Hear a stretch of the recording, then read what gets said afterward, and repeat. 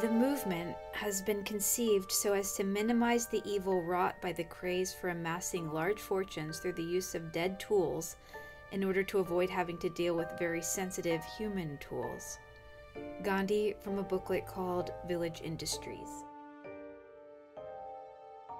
That movement was also later called by E.F. Schumacher appropriate technology, and other terms that applied to it often were simplicity. And I think just looking around us today, we can see the baleful influences of not having observed it.